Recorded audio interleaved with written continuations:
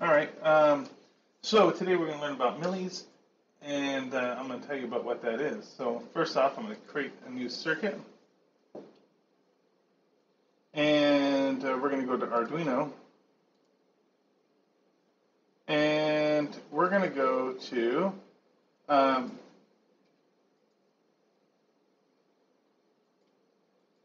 Blink without delay right here. See? Blink without delay. Click here. So we're going to do blink but without delay. And let me explain what that is. So I'm going to go to a new, I'm going to get a new tab here and go to Tinkercad real quick. And let's go to a circuit. Oops, not 3D design. What's going on here? Dashboard, circuit, create new circuit. And I'm going to go to one of the first ones we did, which was just Blink. So I'm going to go to Arduino and then just click Blink and then click over here. Let's look at the code real quick. So in Blink code, let's go to text. In Blink code, you have one pin. It's pin 13. It goes to an output. And then it turns on. It waits a second, turns off, then waits a second. But what if you got a lot of code going on? So look at all these pins. You have like so many pins on here, right? Tons of pins to use. So you could have all kinds of stuff going on. Sensors sensing things, buttons to push that cancel things or override things, and all kinds of cool stuff going on. And if you leave this delay in here, if you leave delay, then you're going to have some sick lag. You're going to have a 2-second lag right here. 1, 2. So it will not loop this loop. So it's going to go this code. It's going to wait 1 second. It's going to do this code. It's going to wait 1 second. So how much time has that been total? 2 seconds. So it's going to be 2 seconds before it gets to the top. And there's only 4 lines of code right here. 4 lines of code. And it's going to take 2 seconds to do 4 lines of code every single time. 2 seconds to do 4 lines of code.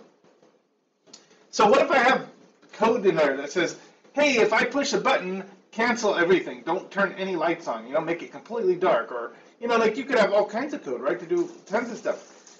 Those codes may not be activated in time. So if you just do a quick click, when you push a button and you just click real fast, let's say I just push a button real fast, tapping that button, what does that do? It sends a signal to your Arduino saying, hey, I pushed a button. And how does it know? Well, because you have a line of code somewhere that says digitally read pin 2. But what if the digital read pin 2, when you clicked it, it didn't read it because it was in the middle of a delay. It was waiting to blink the light off before it went back to the point where, there's a line of code that says read that pin. So it didn't read the pin when you clicked it. If you got lucky, it might, like if you happen to click it exactly when that line of code was activating, read pin 2, digitally read pin 2. If it read the pin exactly when you clicked it, good. But if it didn't, then it wouldn't work. And because you have all these delays, and it's like, I'm going to turn the light on, then I'm going to wait a second, I'm going to turn the light off, and then I'm going to wait a second. Then I'll go over and digitally read something or whatever, and then I'll do the other line of code. So it's a really waste of time, and you would never do this when you're starting to write a lot of code. So this is a terrible way to do it. When you're just learning and you just want to make it blink or do something like that, it totally works fine. And a lot of times it works fine. In fact, there's times where you really, really need this. You want your code to stop.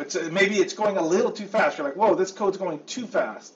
It's making this stuff happen a little too quickly. So this is great for slowing your code down and stopping this thing from thinking so fast. But if you want it to think fast and you don't want any delays, you need to use something called millis. So I'm going to go here to code. And here we go. Let me explain how it works, okay? So here we have an integer called LED pin, and it's just pin 13, by the way. That's what that is. LED built-in is the same thing as pin 13. It's that LED that's pin. So you can change this to 13 if you wanted to. But it's fine. You can leave it as is. INT is an integer, so it's another integer, pretty much the same one. This constant integer just means it cannot be changed later on inside the code. That's all it means. So it doesn't really matter. You could have just left it as int. Next integer. LED state is low. Okay. So that means the state of the LED is off. Okay. Well, then let's see what else we got. Unsigned long. So long is a variable that that can be very long. It can be, 3.258672382 or whatever. Like it can be the super long number. And we're going to call this variable this, previous millis, okay? So this is going to store a certain timestamp, a timestamp called previous millis. You can call it whatever you want. Right now it's going to be 0. Then we have another constant long, we have a constant long. Here's another long variable, but this one's going to remain constant. We're not going to change it. You can if you want to change it, you've got to manually change it right here. And this is how long the intervals will be. So if we want it to blink for 1,000 milliseconds, like 1,000 millisecond delays, we put it right here. If you want to change it, we'll change the number right here. Change it to 100 or whatever you want. All right. In setup, we have one pin, the LED pin. Remember, that's the built-in one. That's pin 13 right here, right? LED pin is pin 13. That's pin 13. So we're taking pin 13 and setting it up as an output. That's it. Nothing else. Okay? Now let's go to the loop. Okay? Here's the loop. Let me explain it. First thing we're going to do is create a new variable. So we're creating a new variable, a long one, that's called current millis. And we're going to set it equal to millis with this thing right here. You see, oops, let me fix that. These two parentheses, then don't forget to put the semicolon at the end. What is this right here? That is a code that's always built in to Arduino. And the second you plug in the Arduino, the second you plug it in, the millis start moving. What it is there's a timer inside the Arduino, and there's actually multiple timers, I do believe. But there's a timer inside the Arduino that's just constantly running. If you could ever look at it, it's just telling you how long it's been since it's been plugged in. And that timer will just run and run and run and run. I think there's a limit of 60-something days. I don't remember. I have to look it up before the timer runs out of numbers. Because it's actually counting how many milliseconds it's been since you plugged it in. That's it. And the number gets really big, obviously, after a certain amount of days. And I don't remember how many days it is, but it's many days. But there's a point where it does run out of time, and I think it just restarts at 0 again. So we're going to create this variable. It's a long one. And we're going to call it current millis. And we're going to set it to whatever the time is right now. So if it's been 400,000 milliseconds since we plugged in the Arduino, then this current millis will just be set to that. That's all it's doing. It's just kind of it's kind of stamping the time at that point. The current millisecond is this. That's all it's saying.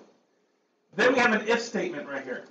If that current millis, so the current time right now, minus the previous millis, the time before, and we'll talk about that in a second. Right now it's going to be 0 for the very first time we run through this loop, because remember we made it right here. It's going to be 0 this first time.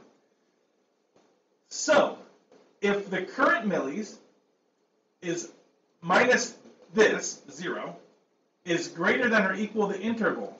What's the interval? The interval is right here. It's 1,000 milliseconds. In other words, has it been 1,000 milliseconds since the last previous millis? Has it been that much time? If so, then you're going to do the code from here. Let's see if I can click it. The code from here to, where's the end of that code? To right here. Yeah, that's right. So from here to here.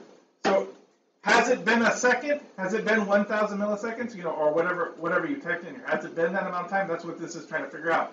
If it has, take your previous millis and then make it equal to your current millis. In other words, change the time, because we're now going to turn the light on now, and we're going to turn that light on or turn it off, and we're going to stamp the current time as the previous one.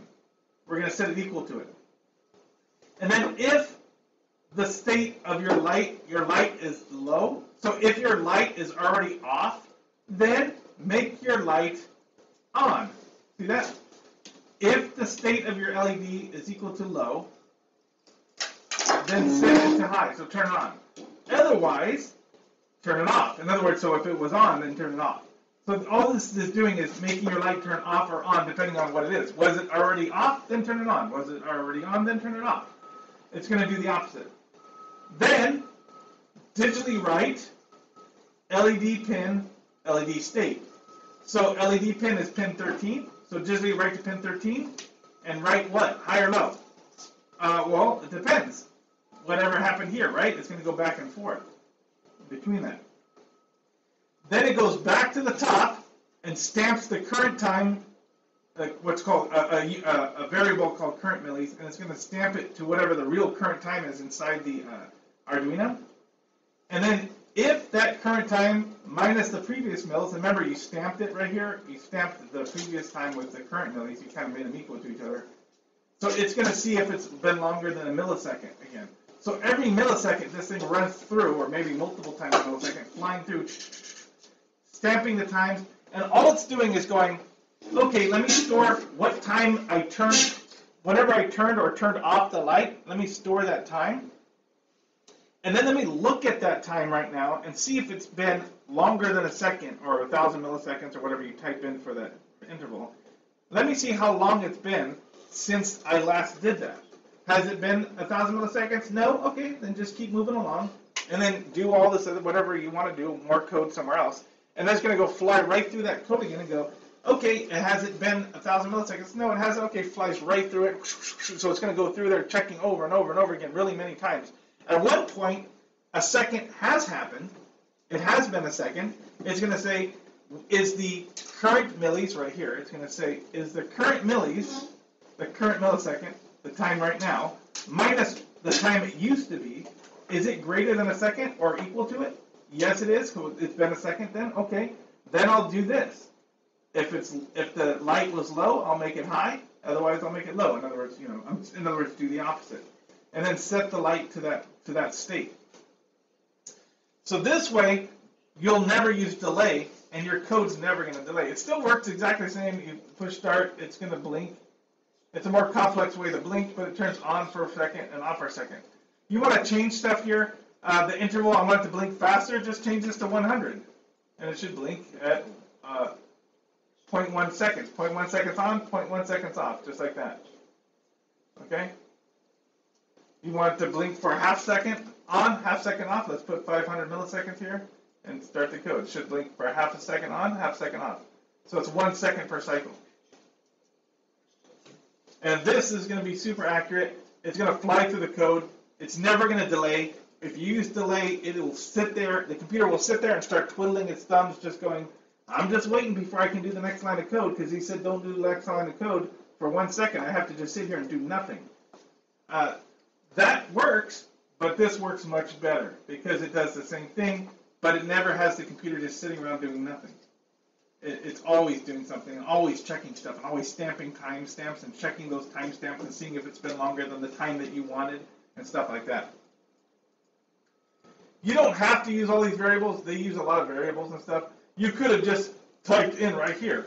Is the difference longer than 300? And then just type in 300 right here or whatever. So you don't have to do that. In fact, I think I've actually just put in this where this goes right here, and not made this variable. I think I've done that before, but I think it's supposed to be good practice to be using variables. So that's about it, folks, for using blinking without a delay. Okay.